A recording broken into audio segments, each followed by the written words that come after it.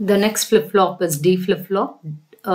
First, let us understand what is a flip-flop. Flip-flop is a memory element which is used to store single bit information. That information can be either 0 or 1. There are several types of flip-flops: SR, D, T and JK. Now we are going to see about D flip-flop. D flip-flop is also called as data flip-flop. The term D refers to data. In some books they say it as direct flip-flop, but data is the correct word. D flip-flop says it is data flip-flop. Now D is an extension of SR flip-flop. Can you see? This is an SR flip-flop where you have S input and R input, Q as output and Q bar as output.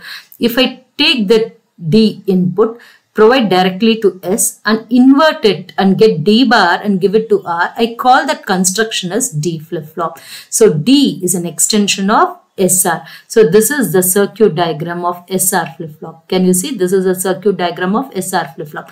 How am I converting SR into D is, I take D terminal directly connected to S, invert the D terminal, I get D bar connected to R. So this becomes what? A D flip-flop. So in the place of data, you can write D also. Okay, D stands for data flip-flop. So there is a single input D, there are two outputs Q and Q bar. Okay, and you know clock is mandatory in a flip-flop. The output changes if there is a change in clock signal. So let us see the working of D flip-flop. D is called as data flip-flop. The one important thing in D flip-flop one should understand is whatever be the value of D, if D is 0, output is 0. D is 1, output is 1. D is 0, output Q is 0. D is 1, output Q is 1. Okay.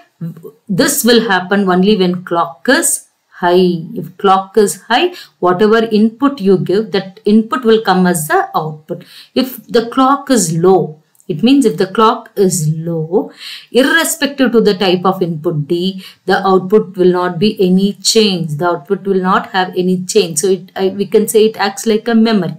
Okay. So this is the truth table of D flip-flop. Now from the truth table of D flip-flop, let us write the characteristic table of D flip-flop. What is characteristic table of D flip-flop? Obtain the next state Q of n plus 1 based on the present state and input. So what is a characteristic table? Obtain the next state based on present state and input. So what is present state? Qn. What is next state? Q of n plus 1. So there are two parameters. One is Qn is the present state. Q of n plus 1 is the next state. So what is that we are going to do in the characteristic table? We are going to obtain the values of Q of n plus 1 based on present state and present state and D input. So since present state and D input are there, two inputs 0, 0, 0, 1, 1, 0, 1, 1. Now I need to fill what is Q of n plus 1.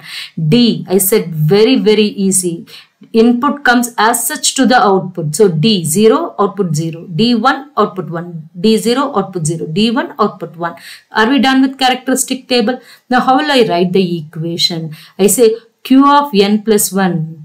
Q of n plus 1 is equal to Q is equal to D. It means Q of n plus 1 is equal to D. What do you mean by that? Whatever you have D input will come as such in Q of n plus 1. That is why we say Q of n plus 1 is equal to D. From this, let us write the excitation table.